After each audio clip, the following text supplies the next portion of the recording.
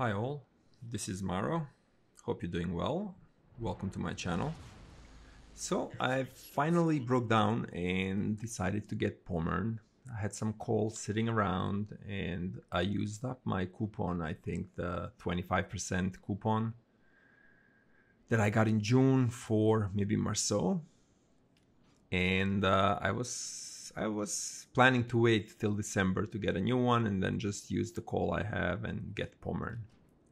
But as I played 3 versus 3 Spirit rank sprint and just kind of reading about the ship from other reviewers and YouTubers, I gave in and decided to get Pommern without waiting for the coupon, so I paid the full call price for it. And I played it in the sprint ranked, and initially I started with Georgia, and that was fine because 3 versus 3 you could really kind of get close and do some damage. But the fact that Pommern had more guns, even if they're 15 inchers, and also torpedoes, plus the armor, plus solid secondaries that are better than Georgia's. I decided, what, let me switch, let me get the ship and let's play. And I did, and I won some, I lost some. It didn't take too long to rank out. It was a fun experience, and the ship did really well in that setting, I think. When you can get close to your opponents and you can kind of use everything that this ship has, 12 guns, which are not so precise at long distances, but once you get closer, they're fine. Torps, secondaries, hydro. It was a good experience. Then I took it to randoms, and that was a little more of a mixed bag for me. And the reason for that, I think, probably has to do less with the ship, but just the meta of the random games and the way they play out. You have a lot more ships on both sides, so you depend a lot more on your teammates or what the enemy team is doing to make any progress. And sometimes Pommern struggles when it comes to that, right? It struggles because it can burn, right, easily. It can get you can get overexposed and focused, especially if you push too much. And I was tempted to do it a few times, and I do see a lot of players that do the same thing. They basically just go in with the ship. They want to engage those secondaries because they're really good secondaries. The German secondaries, they can penetrate higher level armor. They can start fires. They're really precise. It's a good experience, and in some ways even a better experience for me than using, let's say, Massachusetts secondaries, because the pen value of the mass secondaries, it's not the same as the one that the Germans have. Especially they get the quarter pen value on their secondaries, and they have higher caliber guns, so I think they can go through 38 millimeters, I believe. And that starts to make a difference. It starts to make a difference in terms of the raw damage that you can do. Because sometimes with Massachusetts, it feels like, yes, I'm shooting my secondaries, but I'm doing no damage at all. Because I think even if you use IFHE, you can only get it up to, what, 20, maybe 6 millimeters. So that affects some of the cruisers, but, not the battleships. And here, this was like a good salvo that Alsace landed on me. I mean, it was like, what, probably 20,000 plus. I shot at him all 12 guns and didn't really do as much damage. And he, waited and fired and really scored some solid shots on me. So even if you're a German battleship, you do need to pay attention to what you're doing. I guess the upside here is the fact that most likely there were really no citadels, so you're still able to heal a lot of this damage, and it's not the end of your game here. But in any case, something to be careful about and something to watch for. So here I tried to go around. My plan was, you know what, I'm just gonna go around C, try to see if I can squeeze it. If some of my teammates come along, we can do well. But then there is that DD here that is honestly preventing me from pushing, and most of my team is just kind of bottled in where they are. So I decide to, you know what, I've had enough, I'm leaving. I'm just going to go and switch the sides where I am. Because sometimes if your teammates are not doing what you want them to do, the best thing to do is just leave them behind. And that's exactly what I decided to do here. But it seems that some of the red team players are doing the same thing as well. And I think they're also moving more to the west. So I'm looking for targets of opportunity. They're not really great here because between the rocks and the islands, you don't necessarily have a lot of open areas where you can shoot at. And you know, this is one of those things also, I think, maybe where the better players can take advantage of the terrain. I honestly prefer to play sometimes where there are not a lot of islands and a lot of protection when I play a battleship like this. I'd rather like to see them exactly where they are so that I can engage them, and I don't necessarily take full advantage of the islands that are around to protect myself. So on this map, this area of this particular map, not my favorite. And I guess in the past, while you have hydro and you can detect the torps that come your way, you know, this is a big ship, so it's not really easy to turn or maneuver around it.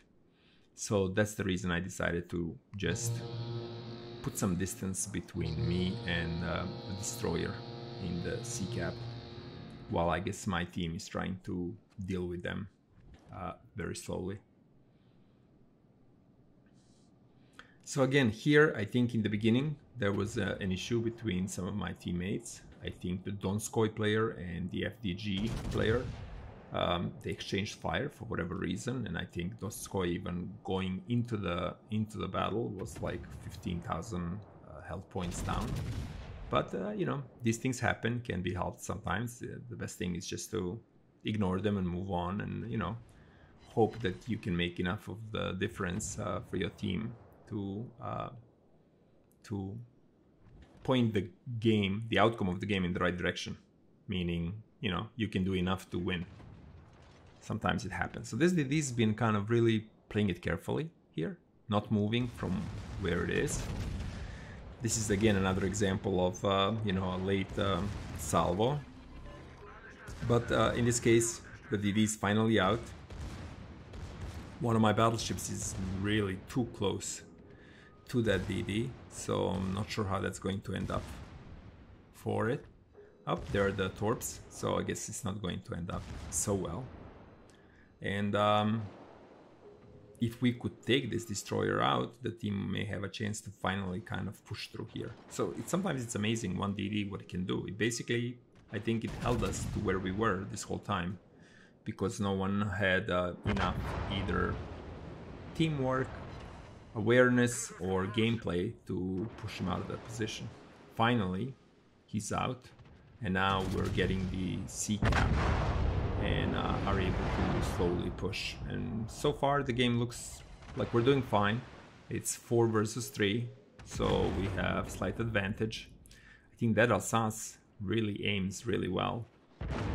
You know, another solid salvo. I don't think I really caused a lot of damage to that ship as much as I hoped. And with Pommern, one of the things is you do have 12-15-inch guns, but your firing angles are really not that great. You really have to move your ship and expose a lot more of your broadside to be able to engage all 12. So a lot of the time I'll end up just using the front 6 and the secondaries, because secondary angles are much better. So you're able to put a lot of them to work earlier and at a lesser angle. But getting all 12 guns is not as easy of a task. And you really need all 12 given the low sigma. And you know, they're really not that precise. So getting the enemies out is not an easy task. But I think this Alsace has come to his natural end.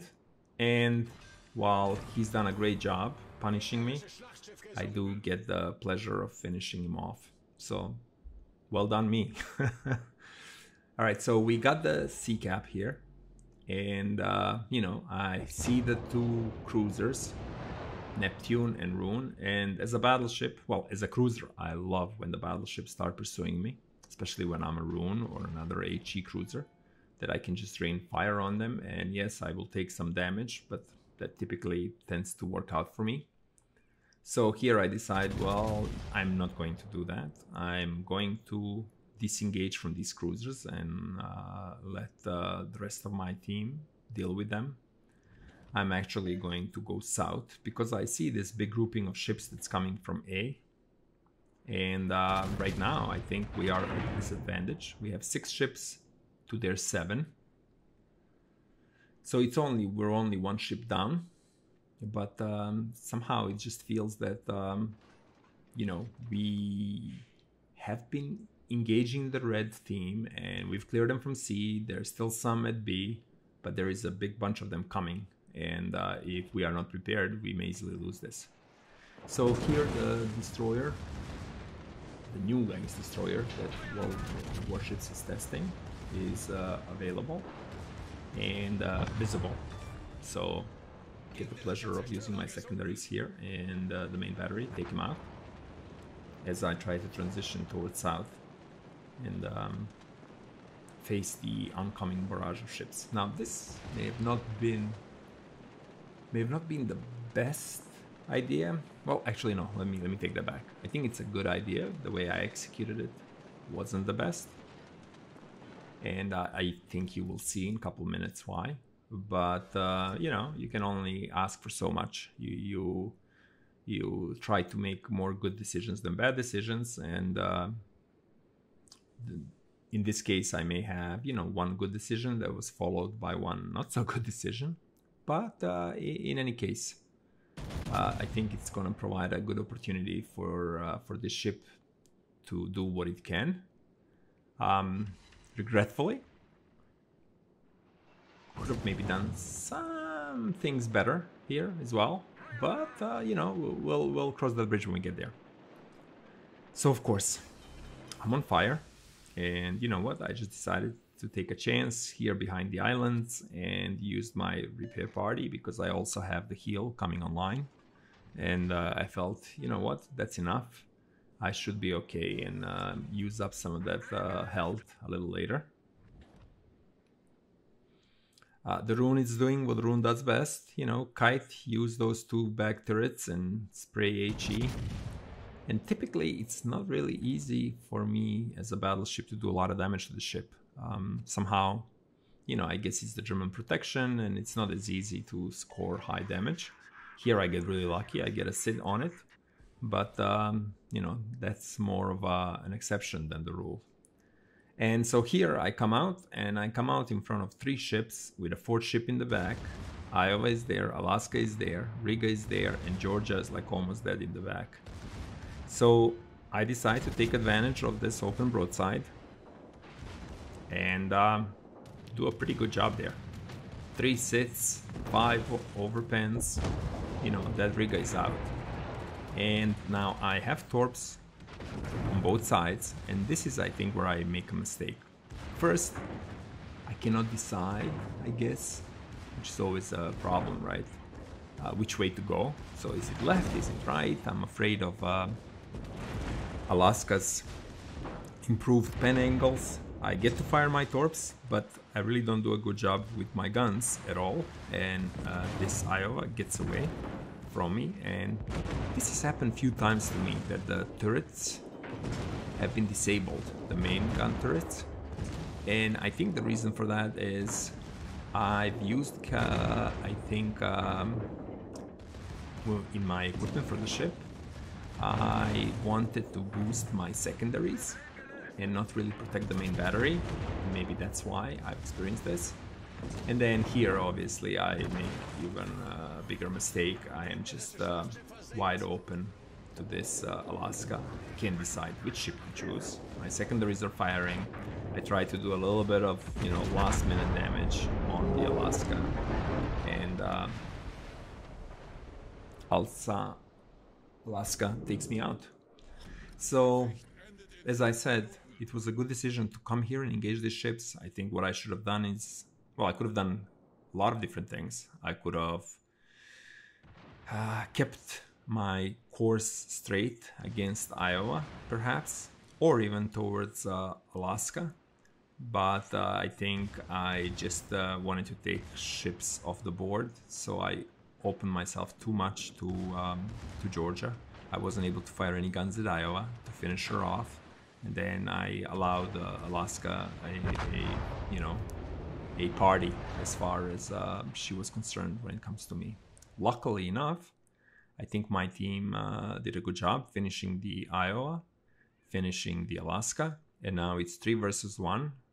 In terms of caps, the red team still has 2 versus 1 of ours. And I was getting concerned that now we are going to not get the cap because we're chasing the kill and the points will tick. And there are only like 3 minutes left or 4 minutes left and we'll lose the game. Luckily enough, Rune pops up and my team is able to do a really good job of putting her down. And that's how we won this game. Overall, it was a quite decent game, just under 200,000 in damage. Most of that came at the closing stages. Nevertheless, it was a pretty good game, even with all the mistakes that I made there at the end, which just highlights how good this ship is when it comes to brawling. Overall, good game. Second overall, just over 2,000 points. Solid finish. Here you can see the brawling results. Over 100,000 damage basically came from Iowa and Riga. I guess if I was just a little luckier or better, could have bagged those 2 kills as well, but you know, can't have it all. Lastly, good point haul. Nothing great, but solid. So overall, good game, solid game. Hope you like the replay. Enjoy the high seas and hope to see you soon. Maro out.